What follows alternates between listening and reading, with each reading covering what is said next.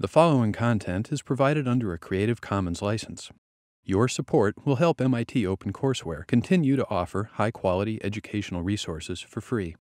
To make a donation or view additional materials from hundreds of MIT courses, visit MIT OpenCourseware at ocw.mit.edu. I'm going to just give a bunch of examples of things that we in our field have done. Most of them are things that I've played some role in, maybe a thesis project of a student, but they're meant to be representative of a broader set of things that many people have been working on, developing this toolkit. And we're going to start from the beginning, in a sense, just some very simple things that we did to try to look at ways in which probabilistic generative models can inform people's basic cognitive processes, and then build up to more interestingly kinds of symbolically structured models, hierarchical models, and ultimately to these probabilistic programs for common sense.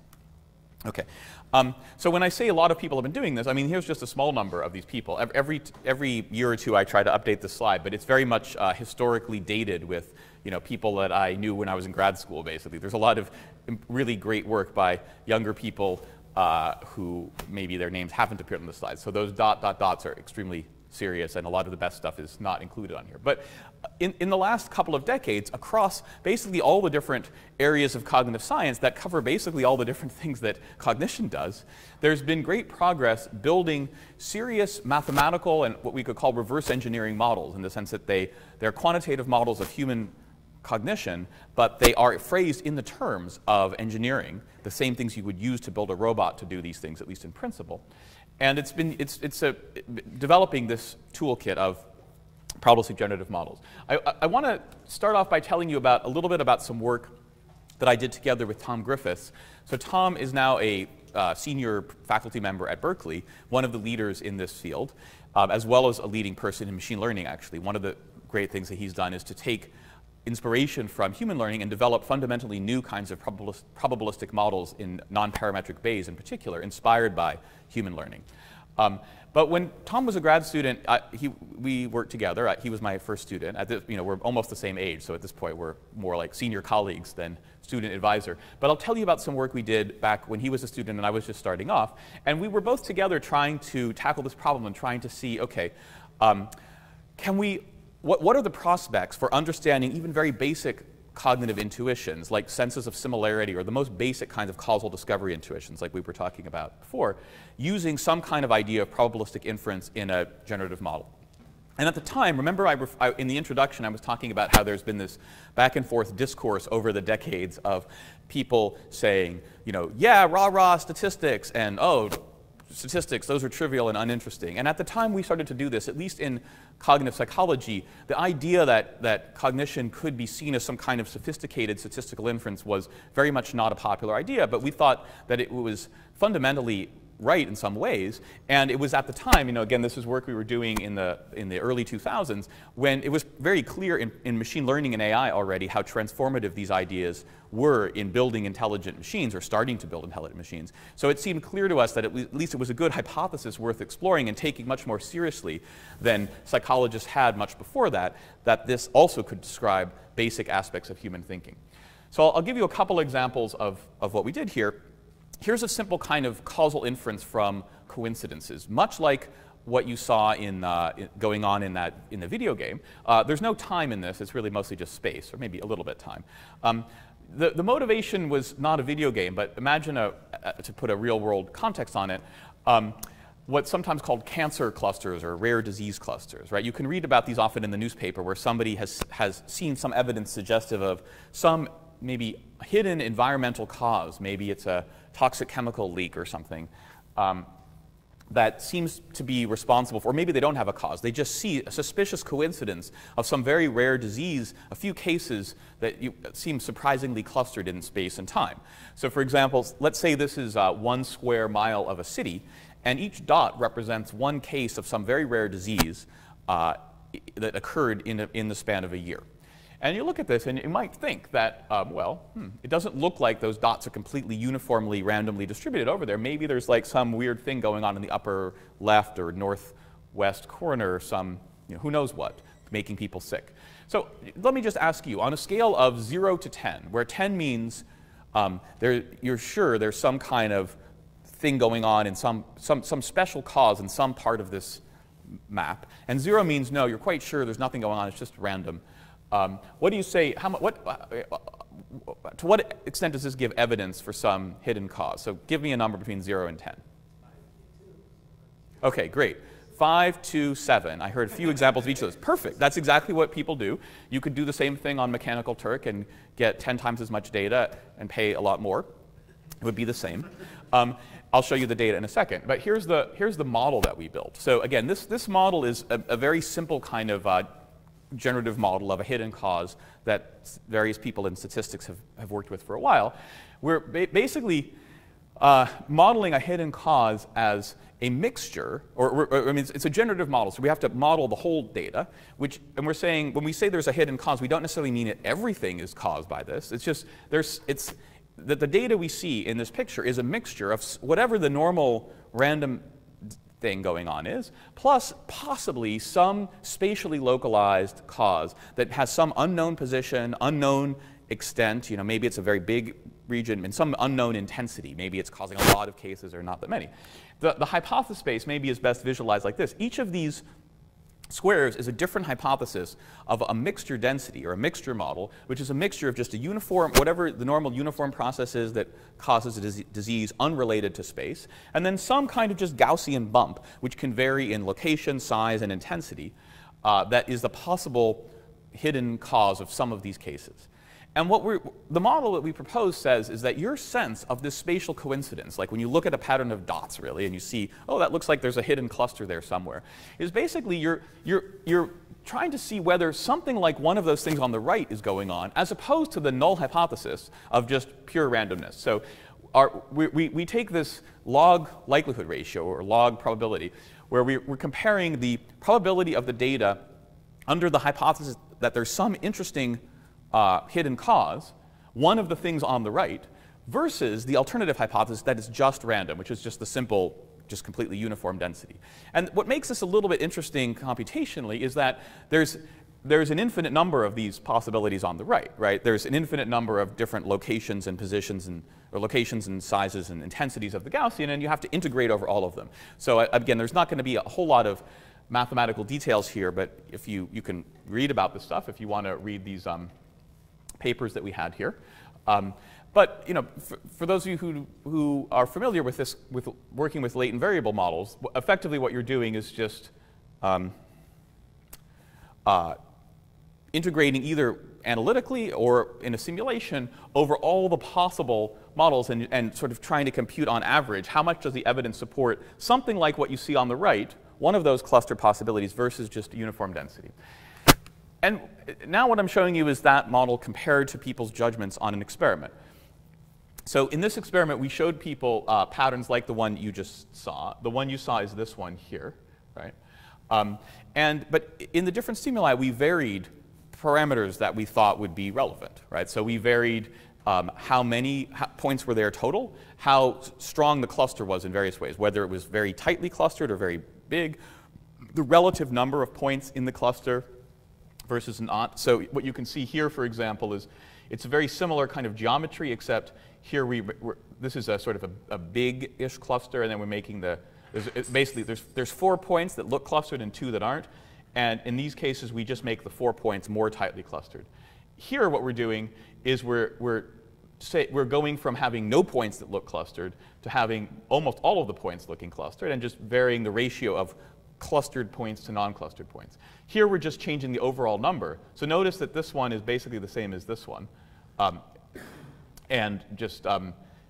So again, both of these we've got 4 clustered points and 2 sort of seemingly non-clustered ones. And here we just scale up, scale up from 4 to 2 to 8 and 4, and here we scale it down to 2 and 1. And various other manipulations. And what you can see is that they have various systematic effects on people's judgments. So what I'm calling the data there is the average of about 150 people who did the same judgment you did, 0 to 10. What you can see is the one I gave you was this one here. And the average judgment was almost exactly 5. And if you look at the variance, it looks just like what you saw here. Some people say 2 or 3, some people say 7. I mean, I chose one that was right in the middle. The interesting thing, right, is that while you maybe felt like you were guessing, and if you just listen to what everyone else is saying, it maybe sounds like we're just shouting out random numbers. That's not what you're doing, right? On that one, it looks like it because it's right on the threshold. But if you look over all these different patterns, what you see is that sometimes people give much higher numbers than others. Sometimes people give much lower number than others. And the details of variation, both within these different manipulations we did and across them, are almost perfectly captured by this very simple probabilistic generative model for a latent cause. So the model here this is the predictions that model I showed you is making, where, again, basically a high bar means there's strong evidence in favor of the hidden latent cause hypothesis, some one or more, or some cluster. A low bar means strong evidence for the alternative hypothesis. The scale is a bit arbitrary, and it's a log probability ratio scale. So I'm not going to comment on the scale, but importantly, it's the same scale across all of these. So a big difference it's the same big difference in both cases, right? And I think this is fairly good evidence that this model is capturing your sense of spatial coincidence and showing that it's not just random or arbitrary, but it's actually a very rational measure of how much evidence there is in the data for a hidden cause. Here's the same model now applied to a different data set that we actually collected a few years before, which just varies the same kinds of parameters but has a lot more points. And the same model works in those cases too. The differences are a little more subtle with these more points. Okay? All right. So I'll give you one other example of this sort of thing. Like the one I just showed you, we're taking a fairly simple statistical model. This one, as you'll see, isn't even really causal. This one, at least that I showed you, is causal. The advantage of this other one is that it's both a kind of textbook statistics example. It's one where people do something more interesting than what's in the textbook, although you can extend the textbook analysis to make it look like what people do. And unlike in this case here, you can actually measure the empirical statistics. You can go out and, instead of just like positing, here's a simple model of what a latent environmental cause would be like, you can actually go and measure all the relevant probability distributions and compare people not just with a notional model, but with what in some stronger sense is the rational thing to do if you're doing some kind of intuitive Bayesian inference. So these are, again, stuff that Tom Griffiths did with me in and then after grad school. We asked people to make the following kind of everyday prediction. So we said, suppose you read about a movie that's made $60 million to date. How much money will it make in total? Or you see that something's been baking in the oven for 34 minutes. How long until it's ready? You meet someone who's 78 years old. How long will they live? Your friend quotes to you from line 17 of his favorite poem. How long is the poem? Or you meet a US congressman who served for 11 years. How long will he serve in total? So in each of these cases, you're encountering some phenomenon or event in the world with some unknown total duration. We'll call that T total. And all we know is that T total is somewhere between 0 and infinity. We might have a prior on it, as you'll see in a second.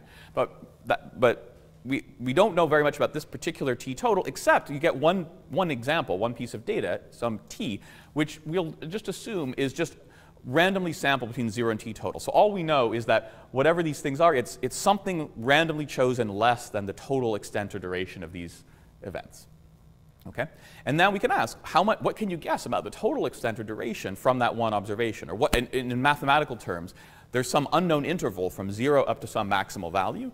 You can put a prior on what that interval is, and you have to guess the interval from one sampled point, sampled randomly within it. It's also very similar, and another reason we studied this, to the problem of learning a concept from one example, right? When you're learning what horses are from one example, or when you're learning what that piece of rock climbing equipment is, what's a cam from one example, or what's a tufa from one example, you can think there's some region in the space of all possible objects or something, or some set out there, and you get one or a few sample points, and you have to figure out the extent of the region. It's basically the same kind of problem mathematically. But what's cool about this is we can measure the priors for these different classes of events and compare people with an optimal Bayesian inference, and you see something kind of striking. So here's, on the top, I'm showing two different kinds of data here. On the top are just empirical statistics of events you can measure in the world. Nothing behavioral, nothing about cognition. On the bottom, I'm showing some behavioral data and comparing it with model predictions that are based on the statistics that are measured on top. So what we have in each column is one of these classes of events, like movie grosses in dollars. You can get this data from IMDb, the Internet Movie Database. You can see that most movies, make, $100 million or less. There's a sort of a power law, but, a few movies make hundreds or even, many hundreds, maybe $1 billion even these days. Okay. Similarly with poems, they have a power law distribution of length, right? So most poems are pretty short. They fit on a page or less, but there are some epic poems or some multi-page, many hundreds of lines, and they fall off with a long tail. Lifespans, movie runtimes are kind of unimodal, almost Gaussian, not exactly. Those red curves, the histograms bars show the empirical statistics that we measured from public data, and the red curves show just the best fit of a simple parametric model like a Gaussian or a power law distribution that I'm mentioning. House of Representatives, how long people serve in the House, has this kind of gamma or a particular gamma called an Erlang shape with a little bit of an incumbent effect. Cake baking times, right? So remember we asked how long is this cake going to bake for? They don't have any simple parametric form when you go and look at cookbooks, but you see, there's something systematic there, right? There's a lot of things that they're supposed to bake for exactly an hour. There's some which have a sort of a smaller or a shorter but broad mode, and then there's a few epic 90-minute cakes out there. So that's all the empirical statistics. Now what you're seeing on the bottom is people's well, on the y-axis, the vertical axis, you have the average, it's a median, of a bunch of human predictions for the total extent of any one of these things. Like your guess of the total length of the poem, given that, basically there is a line 17 in it. And on the x-axis, what you're seeing is that one data point, the one value of t, which is all you know is that it's somewhere between 0 and t total. And then different groups of subjects were given 5 different values, so you see 5 black dots, which correspond to what 5 different subgroups of subjects said for each of these possible t values. And then the black and red curves are the model fit, which comes from taking a certain kind of Bayesian optimal prediction where the prior is what's specified on the top. That's the prior on t total. The likelihood is just the sort of uniform random density. So it's just saying t is just a uniform random sample from 0 up to t total. You put those together to compute a posterior, and then the particular estimator we're using is what's called the posterior median. So we're looking at the median of the posterior and comparing that with the median of human subjects. And what you can see is that it's almost a perfect fit, right? And it doesn't really matter whether you take the red curve, which is what comes from approximating the prior with one of these simple parametric models, or the black one, which comes from just taking the empirical histogram. Although for the cake baking times, you can only go for the empirical one because there is no simple parametric one. That's why you just see a jagged black line there. But it's interesting that it's almost a perfect fit. There are a couple, just like somebody asked in Demis's talk, there's 1 or 2 cases we found where this model doesn't work, sometimes dramatically and sometimes a little bit, and they're all interesting, but I don't have time to talk about it. That's one of the things I decided to skip. If you'd like to talk about it, I'm happy to do it. But most of the time, in most of the cases we studied, these are representative. And I think, again, all the failure cases are quite interesting ones that point to this is one of the many things we need to go beyond. But the interesting thing isn't just that the curves fit the data, but the fact that the actual shape is different in each case, right? Depending on the prior of this different classes of events, you get a fundamentally different or qualitatively different prediction function, right? Sometimes it's linear, sometimes it's nonlinear, sometimes it has some weird shape. And really, quite surprisingly to us, people seem to be sensitive to that. So they seem to predict in ways that are reflective of not only the optimal Bayesian thing to do, but the optimal Bayesian thing to do from the optimal prior, from the correct prior. And I certainly don't want to suggest that people always do this, but it was very interesting to us that for just a bunch of everyday events, and really the places where this analysis works best are ones, again, where we think people actually might plausibly have good reasons to have the relevant experiences with these everyday events. They seem to be sensitive to both the statistics in the sense of just what's going on in the world and doing the right statistical prediction. So that's what we did. 10 years ago or so, that was like the state of the art for us. And then we wanted to know, well, OK, can we take these sorts of ideas and scale them up to some actually interesting cognitive problems, like, say, for example, learning words for object categories? And we did some of that. I'll show you a little bit of that before showing you what I think was missing there. I mean, in a lot of ways, this is a a harder problem, right? I mean, it's very similar, as I said. It's basically like, there's just like that, the problem I just showed you, where there was an unknown total extent or duration, and you got one random sample from it. Here, there's some, imagine the space of all possible objects. Could be a manifold or described by a bunch of knobs. I mean, these were all generated from some computer program. If these were real biological things, it would be generated from DNA or whatever it is. But there's some huge, maybe interestingly structured space of all possible objects. And within that space is some subset, some region or subset somehow described, that is the set of tufas. And somehow you're able to grasp that subset, more or less, right, to get its boundaries, to be able to say yes or no, as you did at the beginning of the lecture, from just, in this case, a few points, 3 points, randomly sampled from somewhere in that region, right? It would work just as well if I showed you one of them, basically, right? So in some sense, it's the same problem, but it's much harder because here, the space was this one-dimensional thing. It was just, a number. Whereas here, we don't know what's the dimensionality of the space of objects. We don't know how to describe the regions. Here, we knew how to describe the regions. They were just intervals with a lower bound at 0 and an upper bound at some unknown thing. And the hypothesis space of possible regions was just all the possible upper bounds of this event duration. Here, we don't know how to describe the space. We don't know how to describe the regions that correspond to object concepts. We don't know how to put a prior on those hypotheses. But in some work that we did, in particular some work that I did with Fei Xu, who's also a professor at Berkeley, we were colleagues and friends in graduate school, we sort of did what we could at the time. So we made some guesses about what that hypothesis space, what that space might be like, what the hypothesis space might be like, how to put some priors and so on there, used exactly the same likelihood, which was just this very simple idea that the observed examples are a uniform random draw from some subset of the world, and you just have to figure out what that subset is. And we were able to make some progress. So what we did was we said, well, like in biology, perhaps, and if you saw, how many people saw Surya Ganguly's lecture yesterday morning? Cool. I sort of tailored this for assuming that you probably had seen that. Because there's a lot of similarities or parallels, which is neat. And it's, again, part of engaging on generative models and neural networks. As you saw him do, you'll get my version of this. So, also like he mentioned, there are actual processes in the world which generate objects, something like this, right? We know about evolution produces basically tree-structured groups, which we call species or genus or something like that, or just taxa or something. There's groups of organisms that have a common evolutionary descent. That's the way a biologist might describe it. And we know these days a lot about the mechanisms that produce that.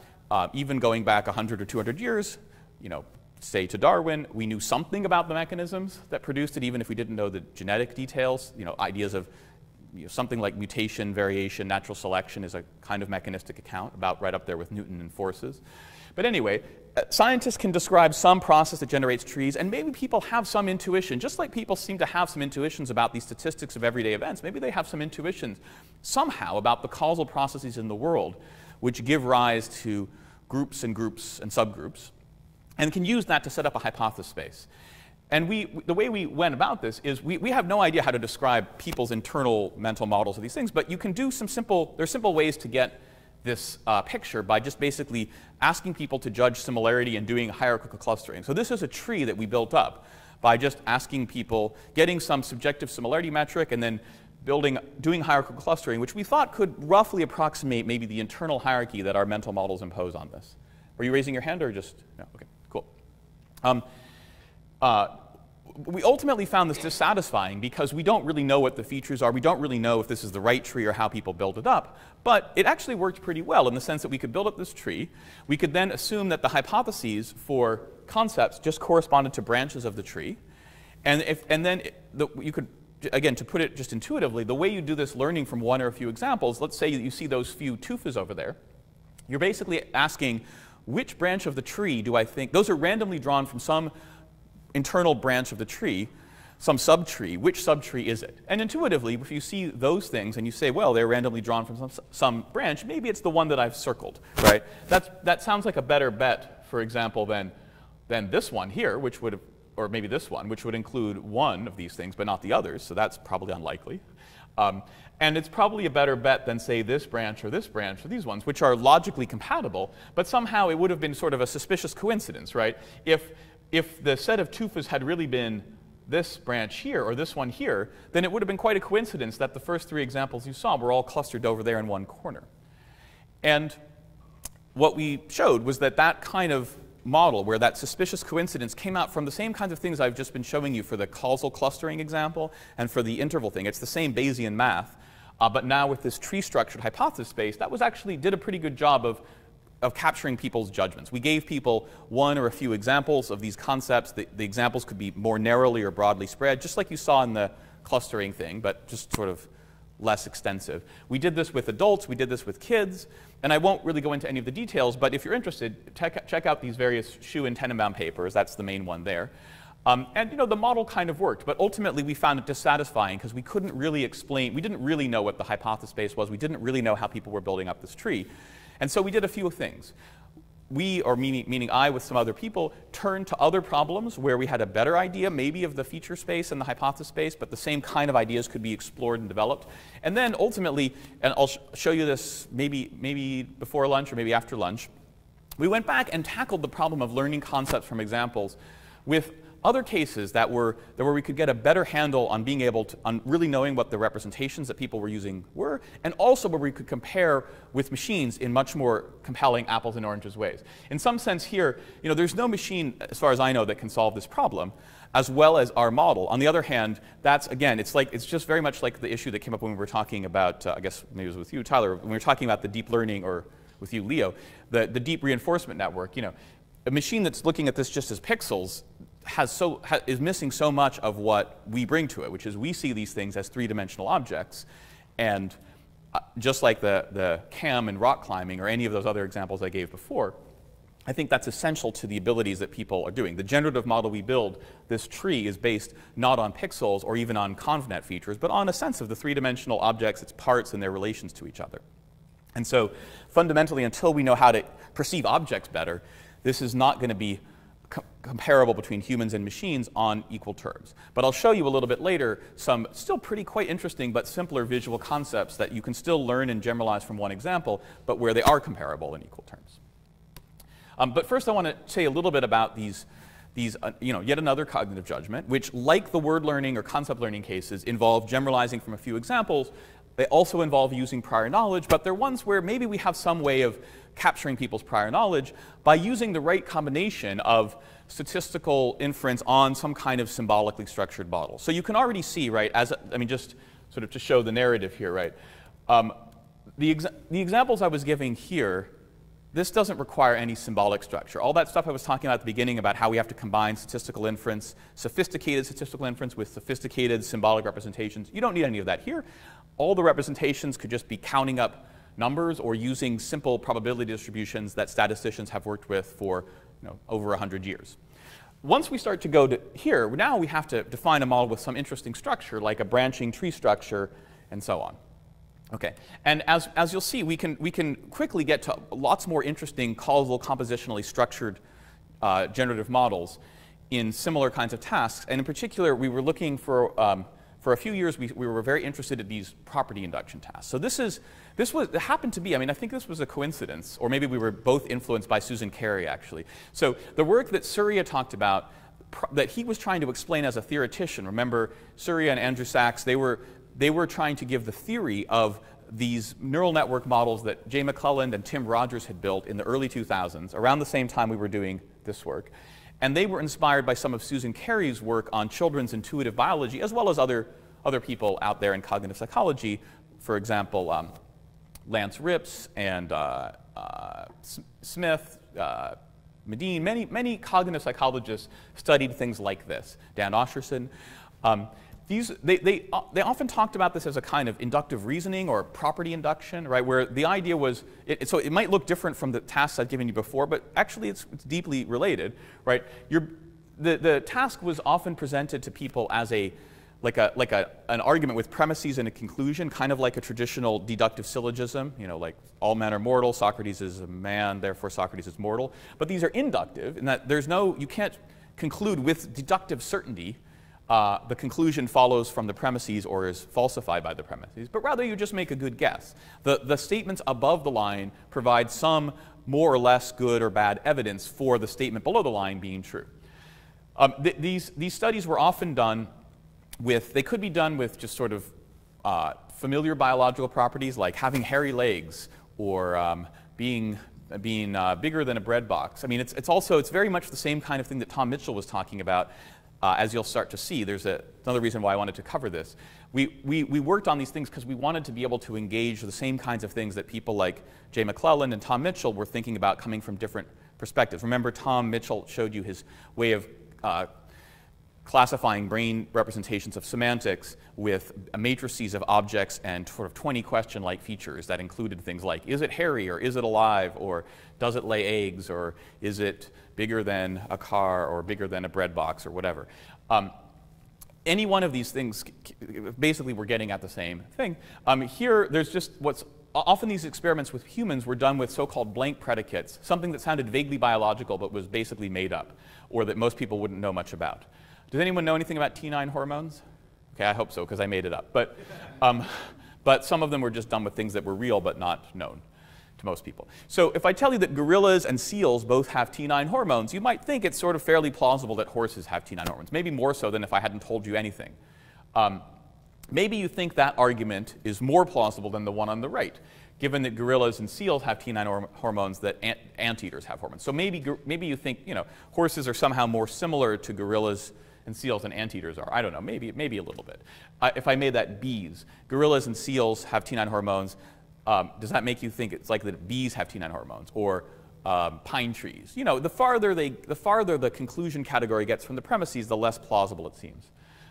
Maybe the one on the lower right also seems not very plausible, or not as plausible, because if I tell you that gorillas have T9 hormones, chimps, monkeys, and baboons all have T9 hormones, maybe you think that it's only primates or something. So they're not it's again one of these typicality, suspicious coincidence businesses. Okay. So again, you can think of it as, you can do these experiments in various ways. I won't really go through the details, but it basically involves giving people a bunch of different sets of examples. Just like, in some sense, the important thing to get is that abstractly it has the same character of all the other tasks you've seen. You're giving people one or a few examples which we're going to treat as random draws from some concept or some region in some larger space. In this case, the examples are the different premise categories. Like gorillas and seals are examples of the concept of having T9 hormones. Or gorillas, chimps, monkeys, and baboons are an example of a concept. We're going to put a prior on possible extents of that concept and then ask what kind of inferences people make from that prior to figure out what other things are in that concept. So are horses in that same concept? Are, as a function, or are anteaters, or are horses in it more or less depending on the examples you give? And what's the nature of that prior? And what's good about this is that, kind of like the everyday prediction task, the lines of the poems or the movie grosses or the cake baking, we can actually sort of go out and measure some features that are plausibly relevant to set up a plausibly relevant prior, unlike the interesting object cases. Like the interesting object cases, there's some interesting hierarchical and other kinds of causal compositional structures that people seem to be using that we can capture in our models. So here, again, the kinds of experiments, these features were generated many years ago by Oscherson and colleagues. But it's very similar to the 20 questions game that Tom Mitchell used, and I don't remember if Surya talked about where these features came from. That, he talked a lot about a matrix of objects and features. I don't know if he talked about where they come from. But actually, psychologists spent a while coming up with ways to get people to just sort of tell you a bunch of features of animals. This is, again, it's meant to capture the knowledge that maybe a kid would get from maybe plausibly reading books and going to the zoo. We know that elephants are gray, they're hairless, they have tough skin, they're big, they have a bulbous body shape, they have long legs. These are all mostly relative to other animals. They have a tail, they have tusks, they might be smelly compared to other animals. Smellier than average is sort of what that means. They walk as opposed to fly, they're slow as opposed to fast, they're strong as opposed to weak. It's that kind of business.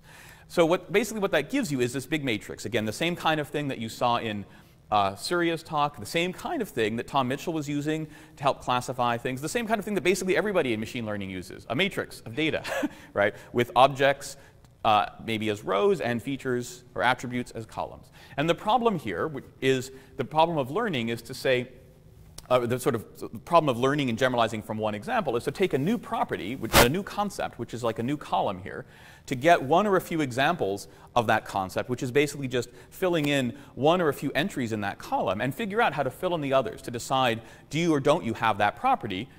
somehow building knowledge that you can generalize from your prior experience, which could be captured by, say, all the other features that you know about objects. So that's the way that you might set up this problem, which again looks like a lot of other problems of say, semi-supervised learning or sparse matrix completion. It's a problem in which we can, or at least we thought, we could compare humans and many different algorithms and even theory, like from Surya's talk, and that seemed very appealing to us.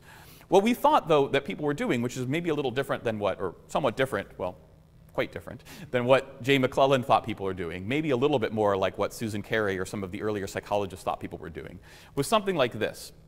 That the way we solved this problem, the way we bridged from our prior experience to new things we wanted to learn was not say by just computing the second order statistics and correlations and compressing that through some bottleneck hidden layer, but by building a more interesting structured probabilistic model that was in some form causal, in some form compositional and hierarchical, something kind of like this. So and this is a good example of a hierarchical generative model. There's 3 layers of structure here. The bottom layer is the observable layer. So the arrows in these generative models point down, often, usually, where the thing on the bottom is the thing you observe, the data of your experience, and then the stuff above it are various levels of structure that your mind is positing to explain it. So here we have 2 levels of structure. The level above this is this sort of this tree in your head, right? The idea, it's a certain kind of graph structure where the objects or the species are the leaf nodes, and there's some internal nodes corresponding maybe to higher level taxa or groups or something. You might have words for these too, like mammal or primate or animal. And the idea is that there's some kind of probabilistic model that you can describe, maybe even a causal one, on top of that symbolic structure, that tree, that produces the data that's more directly observable, the observable features, including the things you've only sparsely observed and want to fill in. And then you might also have higher levels of structure, like if you want to explain how did you learn that tree in the first place, maybe it's because you have some kind of generative model for that generative model. So here I'm just using words to describe it, but I'll show you some other stuff, or I'll show you something more formal a little bit later. But you could say, well, maybe the way I figure out that there's a tree structure is by having a hypothesis, or the way I figure out that there's that particular tree-structured graphical model of this domain is by having the more general hypothesis that there is some latent hierarchy of species, and I just have to figure out which one it is, right? So you could formulate this as a hierarchical inference by saying that what we're calling the form of the model, it's like a hypothesis space of models, which are themselves hypothesis spaces of possible observed patterns of feature correlation. And that higher level knowledge puts some kind of a generative model on these graph structures, where each graph structure then puts a generative model on the data you can observe. And then you could have even higher levels of this sort of thing. And then learning could go on at any or all levels of this hierarchy higher than the level of experience. So just to show you a little bit about how this kind of thing works, what we're calling the probability of the data given the structure is actually exactly the same, really, as the model that Surya and Andrew Sachs used. The difference is that we were suggesting, maybe right, maybe wrong, that something like this generative model was actually in your head, right? Surya presented a very simple abstraction of evolutionary branching process, a kind of diffusion over the tree where properties could turn on or off. And we built basically that same kind of model. And we said, maybe you have something in your head as a model of again, the distribution of properties or features or attributes over the leaf nodes of the tree. So if you have this kind of statistical model, if you think that there's something like a tree structure and properties are produced over the leaf nodes by some kind of switching on and off mutation-like process, then you can do something like in this picture here. You can take an observed set of features, that matrix, and learn the best tree. You can figure out that thing I'm showing on the top, that structure, which is in some sense the best guess of a tree structure, a latent tree structure, which, if you then define some kind of diffusion mutation process over that tree, would produce with high probability distributions of features like those shown there. If I gave you a very different tree, it would produce other patterns of correlation. And it's just like Surya said, it can be all captured by the second order statistics of feature correlations. The nice thing about this, right, is that now this also gives a distribution on new properties. So if I observe, because each column is conditionally independent given that model. Each column is an independent sample from that generative model. And the idea is if I observe a new property and I want to say, well, which other things have this? Well, I can make a guess on using that probabilistic model. I can say, all right, given that I know the value of this function over the tree, this stochastic process at some points, what do I think the most likely values are at other points? And basically what you get is, again, like in a diffusion process, a kind of similarity-based generalization with a tree-structured metric, that nearby points in the tree are likely to have the same value. So in particular, things that are near to, say, species 1 and 9 are probably going to have the same property, and others maybe less so. And you build that model, and it's really quite striking how much it matches people's intuitions. So now you're seeing the kinds of plots I was showing you before, where all my data plots look like this whenever I'm showing you a scatter plot by default. The y-axis is the average of a bunch of people's judgments, and the x-axis is the model predictions on the same units or scale.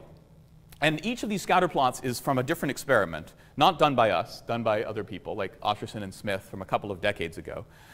But they all sort of have the same kind of form, where each dot is a different set of examples or a different argument. And what typically varied within an experiment, you vary the examples and you fix constant the conclusion category, and you see basically how much evidential support to different sets of 2 or 3 examples give to a certain conclusion. And it's really, again, quite striking that sometimes in a more categorical way, sometimes in a more graded way, but basically people's average judgments here just line up quite well with the sort of Bayesian inference on this tree-structured generative model. These are just examples of the kinds of stimuli here. Now, we can compare. One of the reasons why we were interested in this was to compare, again, many different approaches. So here I'm going to show you a comparison with just a variant of our approach. It's the same kind of hierarchical Bayesian model, but now the structure isn't a tree. It's a low-dimensional Euclidean space. You can define the same kinds of sort of proximity, smoothness thing. I mean, again, it's more standard in machine learning. It's related to Gaussian processes. It's much more like neural networks. You could think of this as kind of like a Bayesian version of a bottleneck hidden layer with 2 dimensions or a small number of dimensions. The pictures that Surya showed you were all higher dimensions than 2 dimensions in the latent space or the hidden variable space of the neural network, the hidden layer space. But when he compresses them down to 2 dimensions, it looks pretty good. So it's the same kind of idea. Now what you're saying is you're going to find not the best tree that explains all these features, but the best 2-dimensional space. Maybe it looks like this, where again the probabilistic model says that things which are closer in this 2-dimensional space are more likely to have the same feature value. So you're basically explaining all the pairwise feature correlations by distance in this space. It's similar. Importantly, it's not as causal and compositional, right? The tree models something about possibly the causal processes of how organisms come to be. If I told you that, I told you about a subspecies, like whatever. It's a good example. Different breeds of dogs, or I told you, that there's not just wolves, but there's the gray-tailed wolf and the red-tailed wolf. Red-tailed wolf? I don't know. Again. They're probably similar, but they might, one red-tailed wolf, whatever that is more similar to another red-tailed wolf, probably has more features in common than with a gray-tailed wolf, and probably more to the gray-tailed wolf than to a dog. The nice thing about a tree is I can tell you these things, and you can, in your mind, maybe you'll never forget that there's a red-tailed wolf. There isn't. I just made it up. But if you ever find yourself thinking about red-tailed wolves and whether their properties are more or less similar to each other than to gray-tailed wolves, or less so to dogs or so on, it's because I just said some things and you grew out your tree in your mind. That's a lot harder to do if in a low-dimensional space. Okay, and it turns out that that model also fits this data less well. So here I'm just showing 2 of those experiments. Some of them are well fit by that model, but others are less well fit. Now, that's not to say that they wouldn't be good for other things. So we also did some experiments. This was experiments that we did. Oh, but I forgot to say, really importantly, this was all work done by Charles Kemp, who's now a professor at CMU, and it was part of the stuff that he did in his PhD thesis. So we were interested in this as a way not to study trees, but to study a range of different kinds of structures. And it is true, going back, I guess, to the question you asked, this is what I was referring to about low-dimensional manifolds. There are some kinds of knowledge representations we have which might have a low-dimensional spatial structure, in particular like mental maps of the world, right? So our intuitive models of the Earth's surface and things which might be distributed over the Earth's surface spatially, a 2-dimensional map is probably a good one for that.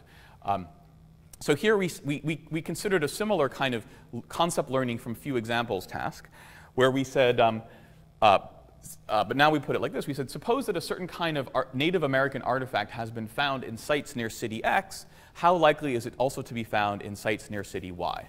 Or we could say sites near city X and Y. How about city Z? And we told people that, you know, different Native American tribes maybe had, some lived in a very small area, some lived in a very big area, some lived in one place, some lived in another place, some lived here and then moved there.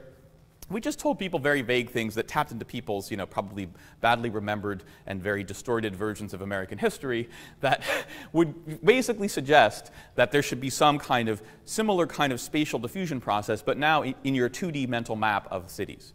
So again, there's no claim that there's any like reality to this, or fine-grained reality, but we thought it would sort of roughly correspond to people's internal causal generative models of archaeology.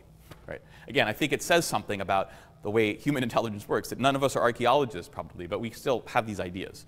Okay, and it turned out that here a spatially structured model actually works a lot better. Again, it shouldn't be surprising. It's just showing that actually the judgments people make when they're making inferences from a few examples, just like you saw with the predicting the everyday events, but now in the much more interestingly structured domain, is sensitive to the different kinds of environmental statistics. There it was different, you know, power laws versus Gaussians of cake bake or of movie grosses versus lifetimes or something. Here it's other stuff. It's more interestingly structured kinds of knowledge, but you see the same kind of picture. And we thought that was interesting, and again suggests some of the ways that we're starting to put these tools together, putting together probabilistic generative models with some kind of interestingly structured knowledge. Now again, as you saw from Surya and as Jay McClellan and Tim Rogers worked on, you can try to capture a lot of this stuff with neural networks. The neat thing about the neural networks that these guys have worked on is that exactly the same neural network can capture this kind of thing and can capture this kind of thing. Right? So you can train the very same hidden, you know, multi-layer neural network with one matrix of object and features, and the very same neural network can predict the sort of tree-structured patterns for animals and their properties, as well as the spatially structured patterns for Native American artifacts in their cities. The catch is that it doesn't do either of them that well. It doesn't do as well as the tree-structured models do for people. And when I say either, it doesn't do that well, I mean in capturing people's judgments. It doesn't do as well as the best tree-structured models do for people's concepts of animals and their properties, and it doesn't do as well as the best spatial structures. But you know, again, it's in the same spirit as the deep mind networks for playing lots of Atari games. The idea there is to have the same network solve all these different tasks. And in some sense, I think that's a good idea. I just think that the architecture should have more flexible structure. So we would also say, in some sense, the same architecture is solving all these different tasks. It's just that this is one setting of it, and this is another setting of it. And where they differ is in the kind of structure. They differ in the fact that they explicitly represent structure in the world, and they explicitly represent different kinds of structure, and they explicitly represent that different kinds of structure are appropriate to different kinds of domains in the world and our intuitions about the causal processes that are at work producing the data. And I think that, again, that's sort of the difference between the pattern classification and the understanding or explaining view of intelligence. Their explanations, of course, go a lot beyond different ways that similarity can be structured. So one of the kind of nice things, oh, and I guess two other points beyond that. One is that to get the neural networks to do that, you have to train them with a lot of data. Remember, Surya, as Tommy pushed him on in that talk, Surya was very concerned with modeling the dynamics of learning in the sense of the optimization time course, right? How the weights change over time. But he was usually looking at infinite data. So he was assuming that you had effectively an infinite number of columns of any of these matrices. So you could perfectly compute the statistics. And another important thing about the difference between the neural network models and the ones I was showing you is that suppose you want to train the model not on an infinite matrix, but on a small finite one, and maybe one with missing data. It's a lot harder to get the neural network will do a much poorer job capturing the structure than these more structured models. And again, in a way that's familiar with, have you guys talked about like bias variance dilemma? Okay, so it's that same kind of idea that you probably heard about from Lorenzo. Was Lorenzo or one of the machine learning? Okay, so it's that same kind of idea, but now applying in this interesting case of sort of structured estimation of generative models for the world. That if you have relatively little data and sparse data, then having a more structured inductive having the inductive bias that comes from a more structured representation is going to be much more valuable when you have sparse and noisy data. The key, and again, this is something that Charles and I were really interested in, is we wanted to, like the DeepMind people, like the connectionists, we wanted to build general purpose semantic cognition. We wanted to build general purpose learning and reasoning systems. And we wanted to somehow figure out how you could have the best of both worlds, how you could have a system that relatively quickly could come to get the right kind of strong constrained inductive bias in some domain and a different one for a different domain, yet could learn in a flexible way to capture the different structure in different domains. More on that in a little bit. But the other thing I wanted to talk about here is just ways in which our mental models, our causal and compositional ones, go beyond just similarity. I guess since time is short, well, I was planning to go through this relatively quickly. But anyway, mostly I'll just gesture towards this. And if you're interested, you could read the papers that Charles has, or his thesis. But here, there's a long history of asking people to make these kind of judgments in which the basis for the judgment isn't something like similarity, but some other kind of causal reasoning. So for example, consider these things here. Poodles can bite through wire, therefore German shepherds can bite through wire. Is that a strong argument or weak? Compare that with Dobermans can bite through wire, therefore German shepherds can bite through wire. So how many people think that the top argument is a stronger one? How many people think the bottom one is a stronger one? Okay, so that's typical. Yeah, about twice as many people preferred the top one because intuitively, do I have a little thing that will appear? Intuitively, anyone want to explain why you thought so?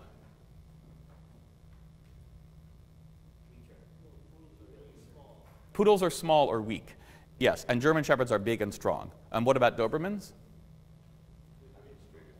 Yeah, that's right. So they're more similar to German shepherds because they're both big and strong. But notice that sort of something very different is going on here, right? It's not about similarity, it's sort of anti-similarity. But it's not just anti-similarity, right? Suppose I said German shepherds can bite through wire, therefore poodles can bite through wire. Is that a good argument?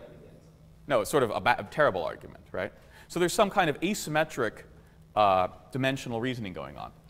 Or similarly, if I said, which of these is sort of seems better intuitively? Salmon carry some bacteria, therefore grizzly bears are likely to carry it, versus grizzly bears carry this, therefore salmon are likely to carry it.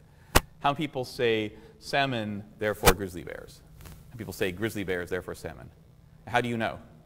Those who, you're right. I mean, you're right, and that's what people say. I don't know if it's right. Again, I made it up. But why did you say that, those of you who said salmon? Bears eat salmon, yeah. So assuming that's true, so we're told or see on TV, then yeah. So anyway, these are these different kinds of things that are going on. And to cut to the chase, what we showed is that you could capture these different patterns of reasoning with, again, the same kind of thing, but different. It's also a hierarchical generative model. It also has the key level of the hierarchy is some kind of directed graphical structure that generates distribution on observable properties. But it's a fundamentally different kind of structure. It's not just a tree or a space. It might be a different kind of graph and a different kind of process. So to be a little bit more technical, the things I showed you with the tree and the low-dimensional space, they had a different geometry to the graph, but the same stochastic process operating over it. It was, in both cases, basically a diffusion process. Whereas to get the kinds of reasoning that you saw here, you need a different kind of graph. In one case, it's like a chain to capture a dimension of strength or size, say. In the other case, it's some kind of food web thing. It's not a tree. It's a kind of directed network. But you also need a different process. So the kind of probability model to find out that is different. And it's easy to see for example, on the reasoning with these threshold things, like the strength properties. If you compare a 1D chain with just symmetric diffusion, you get a much worse fit to people's judgments than if you use what we call this drift threshold thing, which is basically a way of saying, okay, I don't know, there's some mapping from strength to being able to bite through wire. I don't know exactly what it is, but the higher up you go on one, it's probably more likely that you can do the other. So that provides a wonderful model of people's judgments on these kind of tasks, but that sort of diffusion process, like if it was like mutation in biology, then that would provide a very bad model. That's the second row here. Similarly, this sort of directed kind of noisy transmission process on a food web does a great way of modeling people's judgments about diseases, but not a very good way of modeling people's judgments about these biological properties. But the tree models you saw before that do a great job of modeling people's judgments about the properties of animals, they do a lousy job of modeling these disease judgments. So we have this picture emerging that at the time was very satisfying to us, that hey, we can take this domain of, say, animals and their properties or the various things we can reason about. And there's a lot of different ways we can reason about just this one domain, and by building these structured probabilistic models with different kinds of graph structures that capture different kinds of causal processes, we could really describe a lot of different kinds of reasoning. And we saw this as part of a theme that a lot of other people were working on. So this is, I mentioned this before, but now I'm just sort of throwing it all out there.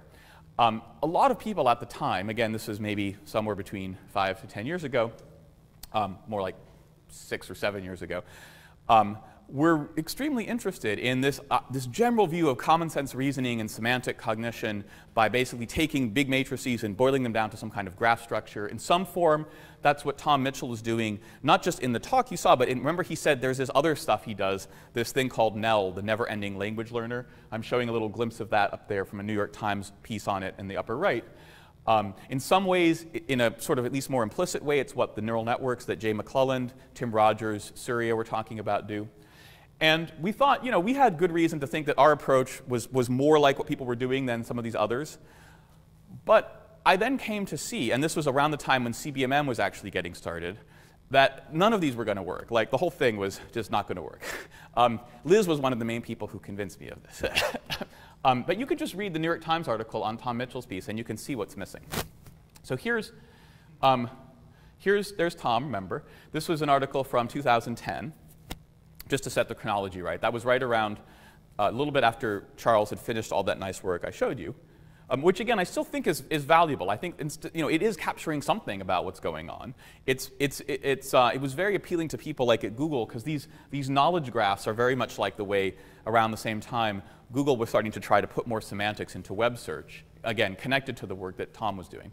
But there was this nice article in the New York Times talking about how they built their system by reading the web. But the best part of it was describing one of the mistakes their system made. So let me just show this to you. About knowledge that's obvious to a person but not to a computer. Again, it's Tom Mitchell himself describing this. And the challenge of that's where NEL has to be headed is how to make the things that are obvious to people obvious to computers. He gives this example of a bug that happened in NEL's early life. The research team noticed that let's skip down there. So a particular example, when Dr. Mitchell scanned the baked goods category recently, he noticed a clear pattern. NEL was at first quite accurate, easily identifying all kinds of pies, breads, cakes, and cookies as baked goods. But things went awry after NEL's noun phrase classifier decided internet cookies was a baked good. NEL had read the sentence, "I deleted my internet cookies." And again, think of that as like, it's kind of like a simple proposition, right? It's like, okay, the way it parses that is, cookies are things that can be deleted, the same way you can say horses have T9 hormones. It's basically just a matrix. And the concept is internet cookies, and then there's the property of can be deleted, or something like that.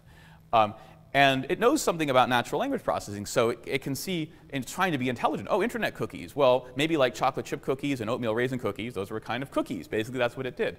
Or no, actually did the opposite. It said,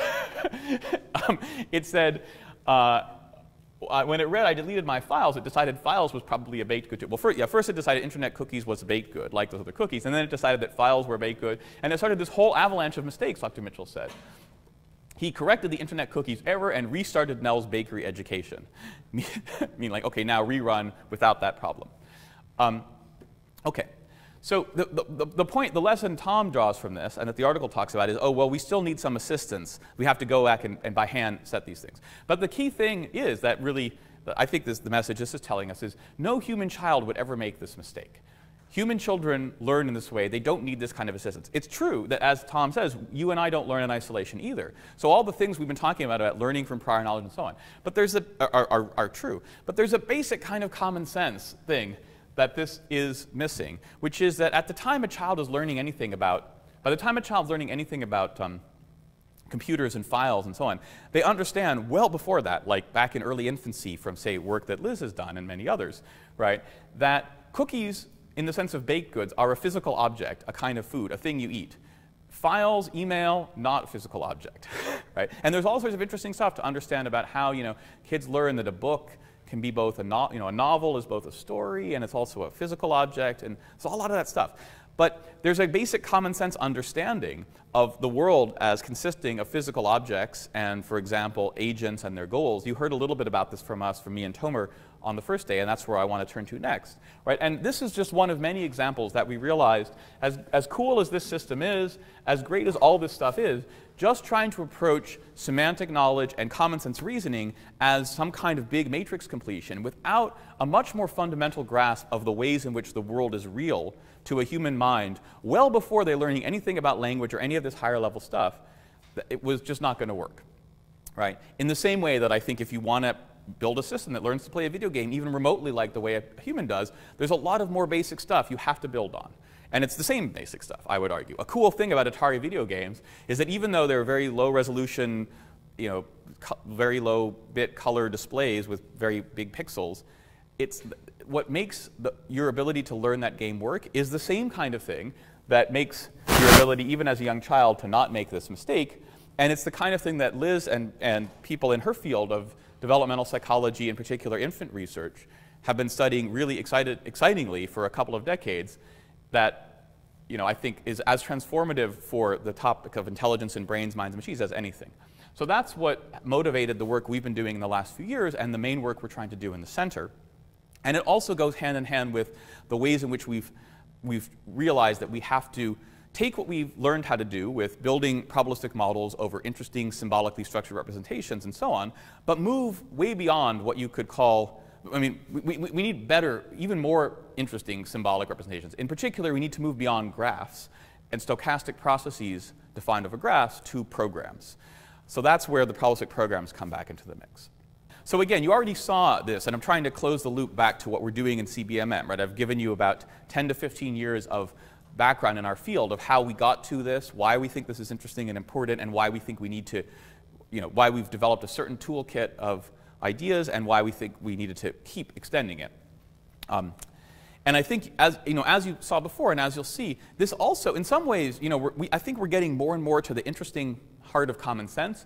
But in another way, we're getting back to the problems I started off with and what a lot of other people at this summer school have been interested in, which is things like much more basic aspects of visual perception. I think the heart of real intelligence and common sense reasoning that we're talking about is directly connected to vision and other sense modalities and how we get around in the world and plan our actions, and the very basic kinds of goal social understandings that you saw in those little videos of the red and blue ball, or that you see if you're trying to do action recognition and action understanding. So in some sense, it's gotten more cognitive, but it's also, by getting to the root of our common sense knowledge, it makes better contact with vision, with neuroscience research, and so I think it's a super exciting development in what we're doing for the larger brains, minds, and machine agenda. So again, now we're saying, okay, let's try to understand the way in which even these kids playing with blocks, right? The world is real to them, right? That it's not just a big matrix of data.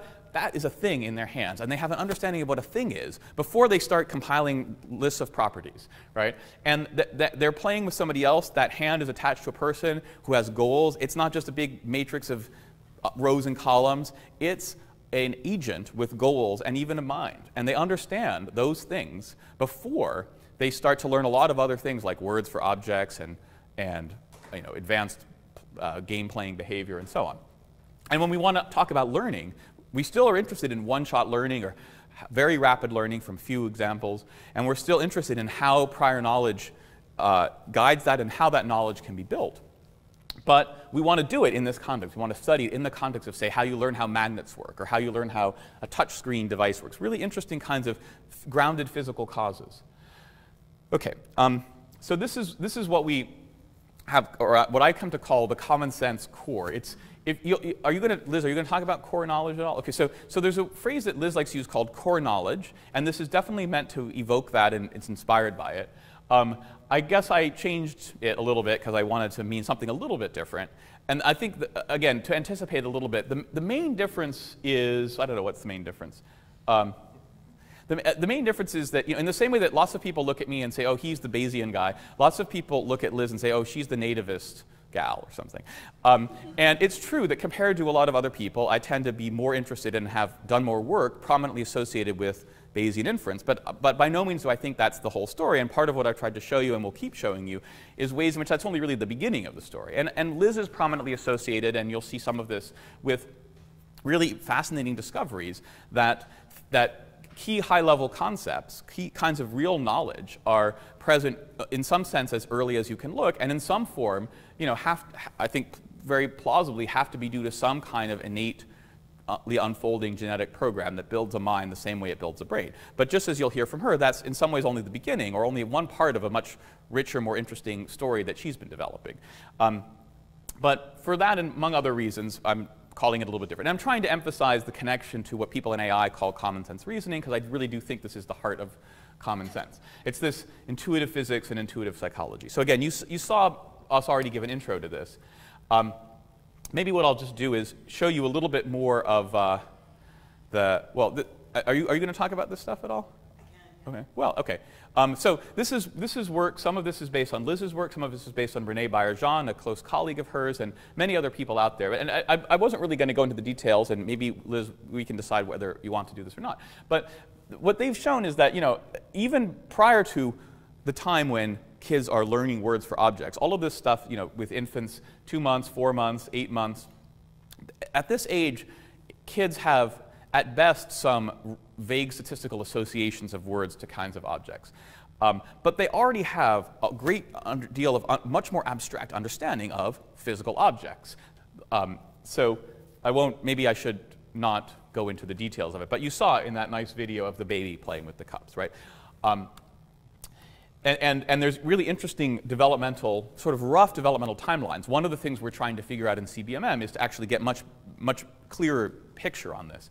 But at least if you look across a bunch of different studies, sometimes by one lab, sometimes by multiple labs, you see ways in which, say, going from 2 months to 5 months or 5 months to 12 months, kids seem to, their intuitive physics of objects is getting a little bit more sophisticated, right? So for example, they tend to understand, in some form, they understand a little bit of how collisions conserve momentum a little bit by 5 months or 6 months, according to one of Bayer-Jean's studies, in the sense that, like, if they see a ball roll down a ramp and hit another one, and the second one goes a certain distance, if a bigger object comes, they're not too surprised if this one goes farther. But if a little object hits it, then they are surprised. So they expect a bigger object to be able to move it more than a little object.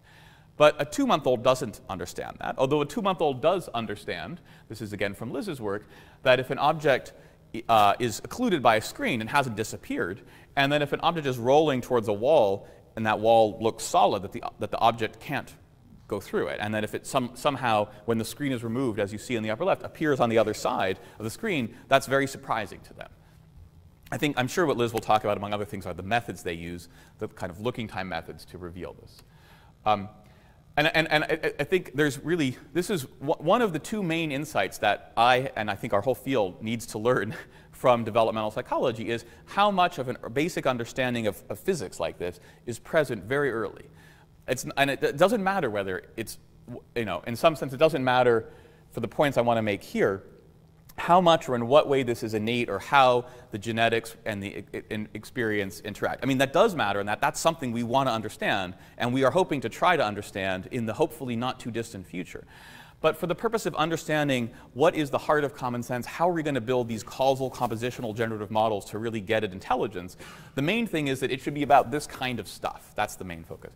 And then the other big insight from developmental psychology, which has to do with how we build this stuff, is this idea, sometimes called the child as scientist. The basic idea is that just as this early common sense knowledge is something like a scientific theory, something like a good scientific theory, the way Newton's laws are a better scientific theory than Kepler's laws because of how they capture the causal structure of the world in a compositional way. That's another way to sum up what I'm trying to say about children's early knowledge. But also, the way children build their knowledge is something like the way scientists build their knowledge, which is, well, they do experiments, of course. We normally call that play. That's one of Laura Schultz's big ideas. But it's not just about the experiments. I mean, Newton didn't really do any experiments, right? He just thought. And that's another thing you'll hear from Laura and also from Tomer, is that a lot of children's learning looks less like, say, stochastic gradient descent and more like scratching your head and trying to make sense of, well, that's really funny. you know, why does this happen here? Why does that happen over there? Or how can I explain what seem to be diverse patterns of phenomena with some common underlying principles, and making analogies between things, and then trying out, oh, well, if that's right, then it would make this prediction. And you know, the kid doesn't have to be conscious of that the way scientists maybe are. That process of coming up with theories and considering variations, trying them out, seeing what kinds of new experiences you could create for yourself, call them an experiment or call them just a game or playing with a toy. But that dynamic is the real heart of how children learn and build the knowledge from the early to what we come to have as adults. Those two insights of what we start with and how we grow, I think, are hugely powerful and hugely important for anything we want to do in capturing, making machines that learn like humans, or making computational models that really get at the heart of how we come to be smart.